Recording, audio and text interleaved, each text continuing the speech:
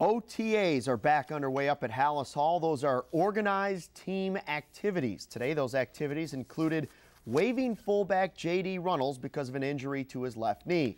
That move opens up a spot at fullback. And William Jackson tells us it could be brotherly love in Lake Forest. As you look on the Bears practice field on Monday afternoon, you'll notice number 45 looks a whole lot like number 94 Bears All-Pro special teamer Femi Ayanbadejo. And he should. Number 45 is Brendon's older brother, Femi, who was recently released by Arizona. I'm here working out on basically what's called a waiver. I'm not under contract yet, but basically they allowed me to go out here and practice with the team and run through some drills and actually practice as if I am under contract.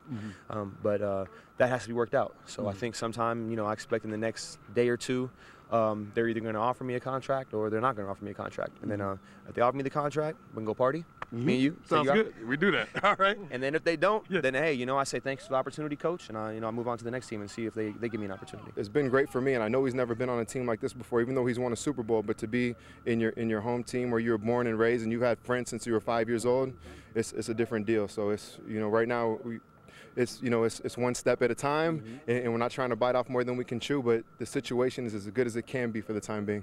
Now, after last year's NFC Championship win over New Orleans, Femi was a guest on our Bears post-game live show with Brendon, and it was at that time the seed was planted to possibly become a Bear.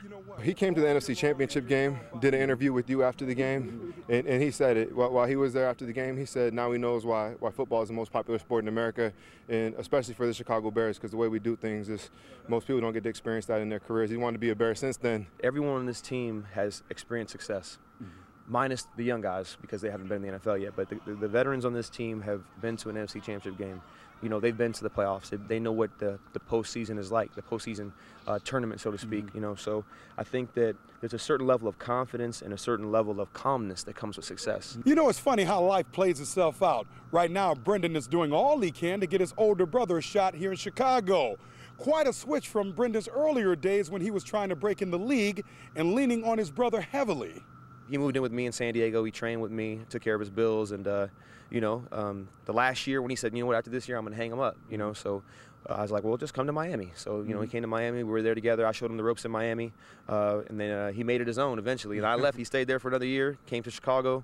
Obviously he's pretty entrenched here now, and I'm looking for a job. It's an amazing thing, though. So the opportunity presented himself for my brother to join the team and make us better. So they're going to give him a look at. They're going to do their due diligence on their side and make sure he's the right fit, and hopefully it'll all work out. With Femi being an 11-year veteran and winner of a Super Bowl ring while with Baltimore, he feels he can add a lot to this squad at fullback and special teams, as well as in the locker room. The one thing that they want is a Super Bowl ring. I have a Super Bowl ring. I've been to a Super Bowl. I know what that's like. So I know what a Super Bowl champion looks like. I know what a Super Bowl champion practice is like. I think they have that here. At Hallis Hall with the Bears, William Jackson, Comcast Sportsnet.